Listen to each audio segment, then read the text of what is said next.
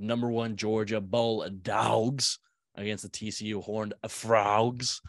TCU somehow in the national championship. I love it.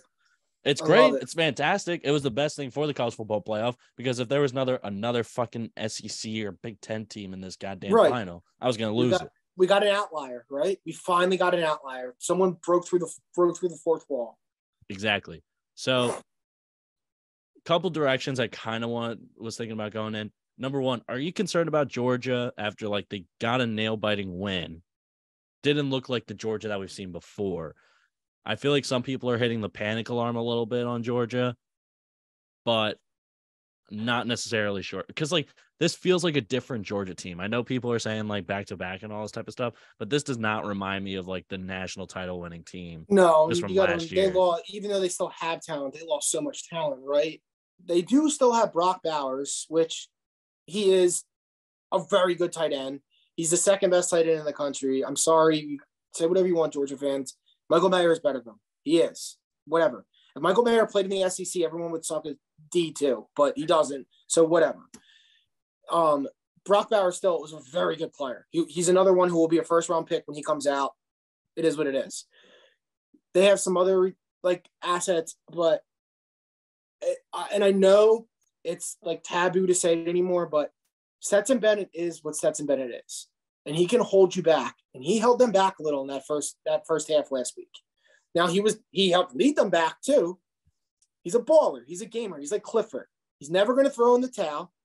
He's probably a little bit better of a passer. I don't know. He's maybe. Definitely, like a deep ball passer. He doesn't passer. make the same mistakes, I guess is what you could say. Yeah, Bennett is he's a better deep ball passer. He's not going to commit as many turnovers. He's not going to be as reckless as Sean Clifford can be sometimes. But at the same time, Bennett isn't necessarily going to move out of the pocket and just like fire one down the sidelines and like paint the sidelines and, put it right where it needs to be. And that's where, like Georgia really got fucked up in the first half against Ohio State. From what I saw, like just rewatching some of the game, was he was holding on to the ball for really long stretches of time, which is not how he should be. That's not the best version of Stetson Bennett. The best version of Stetson Bennett is like get the ball out quickly, make quick decisions, and get it to your playmakers in open space, or use the ground game to make the defense play up and then take the shots over the top after that and know the situations when you have to take the deep shots. So for me, when I was rewatching the Georgia Ohio State game, I was like, okay, I know TCU doesn't have a wide receiver like Marvin Harrison Jr., obviously. But they do have some guys on that outside they have jets on their legs. They have jets on their legs. That's how Jaquan Johnson or something his name is, or Quentin Johnson, I believe. Jaquan was the Tulane guy, I think, or something. Somebody. He is someone around there.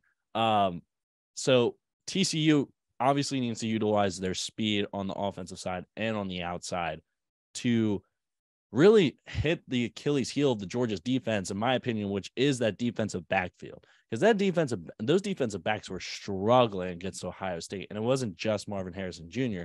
And CJ Stroud was scrambling outside the pocket and really making the backs cover their guys for long, extended periods of time, which I think can really benefit TCU because Max Duggan is not a guy who's hesitant to sling it every now and then and take chances and stuff like that. So with Georgia, I think they should be not scared of TCU, but they have some holes that they need to fill because I don't think that you're going to be able to just pressure Max Duggan the entire time. They're going to if Georgia brings pressure, TCU has some guys that if they call a halfback screen or a wide receiver bubble screen at the right time, that could break for a long, long touchdown. And all of a sudden, Georgia's staring down a 7-point deficit, or maybe something happens like the opening against Michigan, where TCU's defense generates a turnover and then they take it to the house. And now all of a sudden on the first possession or early first drive of Georgia or second drive, Georgia's staring down at a tie game or a 14-point hole. So they got some question marks. This is not the same George. This is not the same certainty like Georgia's the number one team, in my opinion. Like there's a game plan here for TCU to take advantage of. And I that's a better point. I 100%. What you said. I agree with all the way. It's very well said, and you're right. Like he is not someone that can sit there in the pocket and just wait to pick you apart. I think he gets himself in trouble because I think he thinks he has a stronger arm than he does. And if you notice, there was a few throws, including one on the game-winning drive that he got away with, where he threw it into a window, and I'm like, what the hell was he thinking there? Like threw it, and luckily the Ohio State linebacker reacted too late, and it went right. But it was like he was throwing that ball like someone who can like just sling it. Like he thought he was like Patrick Mahomes or Josh Allen, just essentially that thing. Yes, he thought he was one of those guys, or a Phillip Rivers, back in the day, or a Herbert. He literally was throwing that ball, and I think that's where he can get when he stays and I said it's taboo to like criticize him because Georgia fans protect him. Like, how much more does this guy need to do? And it's right. They're right. Like he won a national championship already. He's their quarterback for a reason. He's their leader. But there are times, and every time that they've been in trouble this year in a game, last week against Ohio State, against Missouri, it's because he hasn't played within himself. When he remembers to stay calm, stay within himself, not take what the defense gives you, like take a little bit more, but look and just know like, hey, that's not there. I got to get out and either just get some positive yards or throw it away and live to see another day. Make the smart play. Don't take any unneeded chances or unneeded. And that sounds boring, but it's not. He's not a game manager. He's a little bit more than a game manager, but in essence, he needs to be like a glorified game manager. And that's when Georgia's at its best. When their offense is doing what they need to do, and they're running the ball. That is one thing that I wish Georgia did more of against Ohio State was just running the ball. Like Kenny McIntosh looks like a stud, and he only got 7 carries for 60, 80 something yards and didn't get into the end zone. I'm like, really? Like if I'm Georgia in that Ohio State game, I'm saying to myself, okay, I want Ohio State's offense off the field as much as possible. And I don't want Marvin Harrison Jr. on the field. My defense needs a rest because they're just getting torched right now. That's when you turn the ball to Kenny McIntosh or any other quarterbacks or any other running backs, excuse me.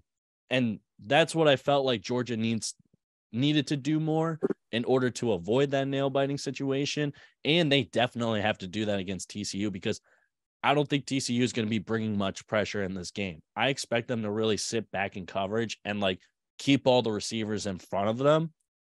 And that's going to leave the box or the middle of the field or the outside open because Georgia was utilizing those read options, those fake jet sweeps to really gash Ohio State's defense.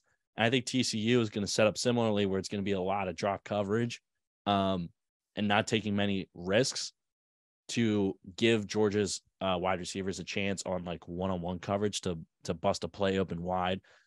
For a big game. TCU wants you to get into a shootout with them. They want you to be fucking stupid and think, oh, you want to start trading points? Cool.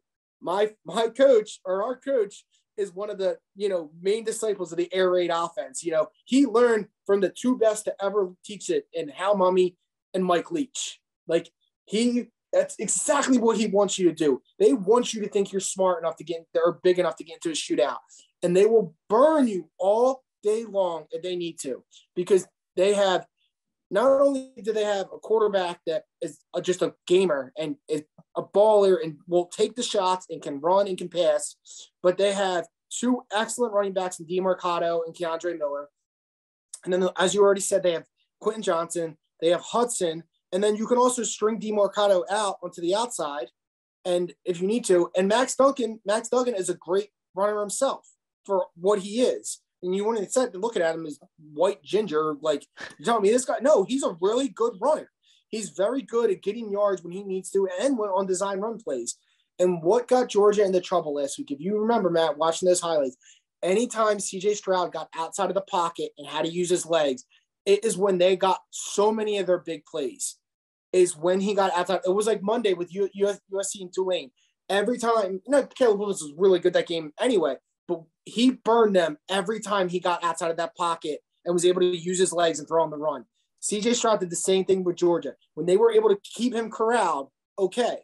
Duggan can throw from the pocket, probably, I think, a little bit better. I think CJ Stroud is extremely overrated. I just don't know when we're going to stop with these Ohio State quarterbacks and the love they get. That said, Duggan can get out. He can stay in there. He can run. They are potent. And it's not just those guys at Michigan. It's not just DeMarcado and Miller and Johnson and Hudson and Duggan. They will have a guy that you just haven't even heard of burn you for like 5 catches and a $150 because this is the air raid. Everyone matters. Everyone has speed. And there was every time Michigan got back into that game last week, it was like, boom, nope, I'm going to hit Quentin Johnson over the middle for a catch. He's going to put on the Jets, boom, turn and go, touchdown. Oh, you know what? Never mind. I'm going to hit DeMarcado. We're going to run draw play. He's going to be patient. He's going to hit the hole, get to the outside, 50 yards, he's gone. Like, they love a big play. They're not going to be scared. Sonny Dykes is the perfect coach for this. He's not going to be scared from the moment. I honestly would not be surprised if TCU won this game. Final score, fuck it. I'll go TCU 37, Georgia 30. I think it's going to be a 1-score game. I'm going to say TCU 45, Georgia 38.